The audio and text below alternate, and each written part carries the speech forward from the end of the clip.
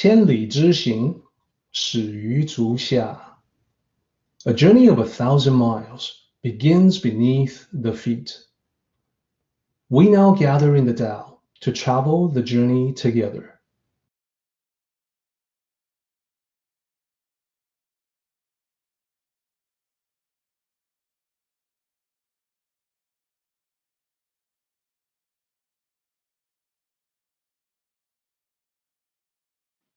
Welcome to Tao Talks with Derek Lin, where we delve deeply into the Daodejing by Lao Tzu. So once upon a time, in ancient China, there was a young monk who studied the Tao and the pursuit of cultivation in this particular temple is both spiritual and physical. If you think about the Shaolin Temple, the monks study Buddhist Sutra as well as Shaolin Kung Fu. Same with this particular young monk, he was expected to attain mastery of the physical arts of Kung Fu as well as the spiritual teachings of the Tao. Now, he was young, so he was constantly trying to show off. He liked to flaunt what he had learned to other monks. He wanted to always explain what sutra meant to others, or if he had learned a particular skill, he wanted to demonstrate what he could do physically to the other monks. This greatly annoyed everyone, especially since he was still a beginner in both the spiritual and the physical pursuits. So with the sutras, with the teachings, he oftentimes made mistakes without realizing it. He would quote the wrong lines or explain things in a clearly mistaken way, but he wouldn't realize it. When he wanted to demonstrate what he had learned in Kung Fu techniques, he would often mess it up and fall on his face. That didn't stop him. He still wanted to showcase his knowledge and expertise as much as possible. But because of the way he was, the other monks did not really like him and didn't really want to become friends with him. They kept their distance. So his master, the old monk, had spoken to him about this to remind him, listen, you need to focus on your studies. You need to keep quiet and practice so that you can attain true mastery. If you keep trying to show off like this, it becomes an impediment.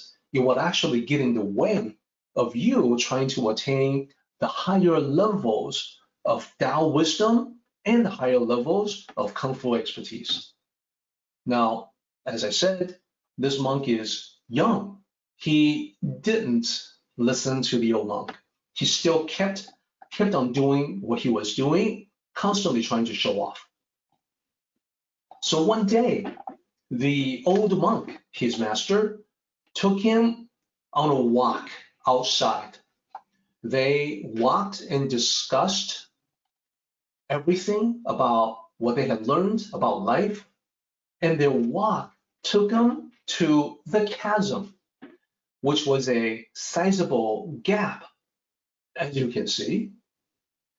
So they wanted to get to the other side. So the old monk jumped from one side to the other, seemingly without effort. It looked like he just flew right across. And this was because he had attained total mastery of Kung Fu. He was very powerful. And to get across a chasm like this would be a great challenge for most people, but was not a great challenge for him. So now he's on the other side. He turns around and beckons the young monk to follow. Young monk looks at the chasm, looks at how deep it goes, realizes that a misstep would be catastrophic for him.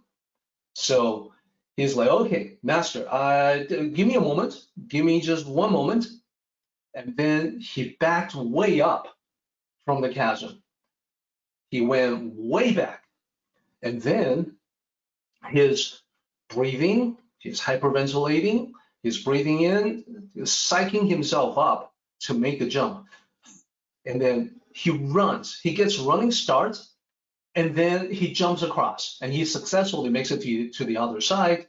And he was stumbling a little bit, but he made it. He made it to the other side. Observing all this, the old monk asked him, do you know why you needed to do all that to get across the chasm? You needed to back way up and run full tilt before jumping to get across. Why did you have to do that? And the young monk says, well, master, it's obviously it's because my kung fu isn't quite sufficient yet. So when I back up like that and then run full speed, I can create enough power to be able to get across this chasm. The old monk said, what you just said right now contains deeper meaning in the Tao. Think about it. When you understand what you have just said, you will be able to develop yourself physically and spiritually far more than you have. So the young monk thought about it as he was told. And then he realized that whenever he tried to explain his understanding of sutras to other monks, he was, in effect, backing way up, breathing, and then doing a running start and then jumping across. He needed to put in a lot of effort to do that. Whenever he wanted to demonstrate what he had learned in Kung Fu techniques to the other monks, he was also, in effect, backing way up, breaking into a run, getting that running start, and then jumping across. Sometimes he succeeds in demonstrating a technique, other times he falls on his face. That's like not clearing the chasm.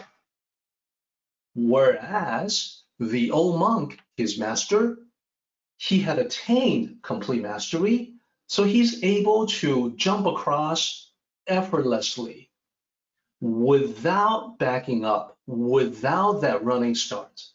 That was the difference between the two of them. So finally, he understood what the monk had been saying all this time.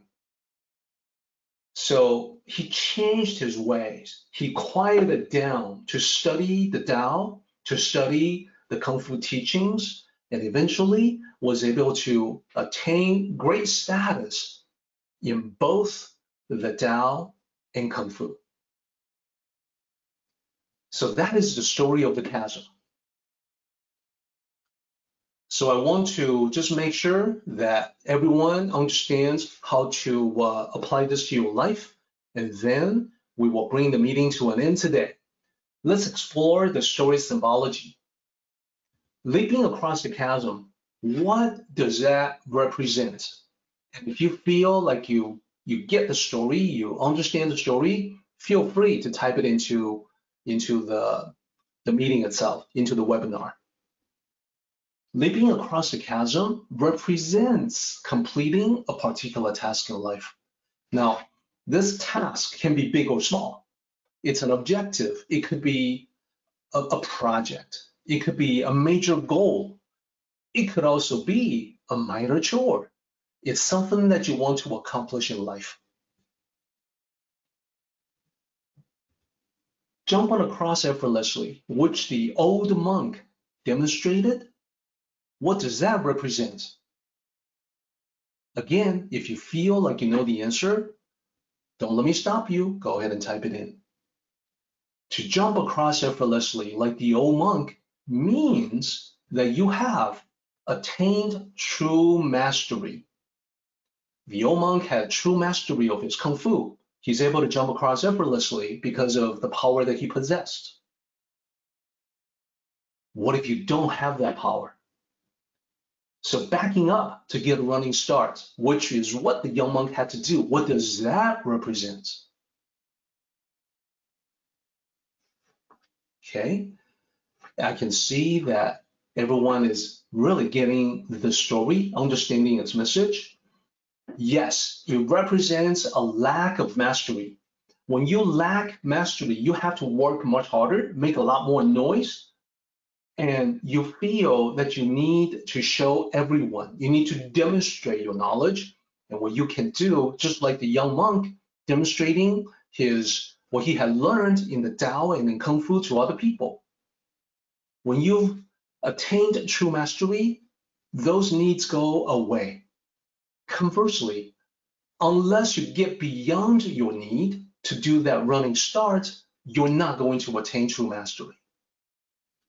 So now, let's apply this to your life. Do you find yourself wanting to back up and get a running start sometimes, like the young monk? If so, that signifies your lack of mastery. You may say, no, I'm not showing off. I don't usually try to show off. But I would say, well, you got to look deeper. The answer is actually yes. If you ever felt the need to challenge someone to a debate, what are you doing there? You're backing up. You're getting a running start. You want to show everybody what you can do.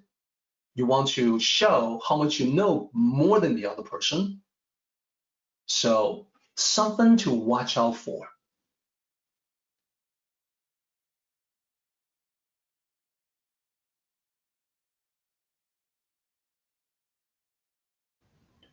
Our meeting has come to an end, but the journey continues on. Let us travel safely. Until next time, may the Tao fill you with peace and happiness.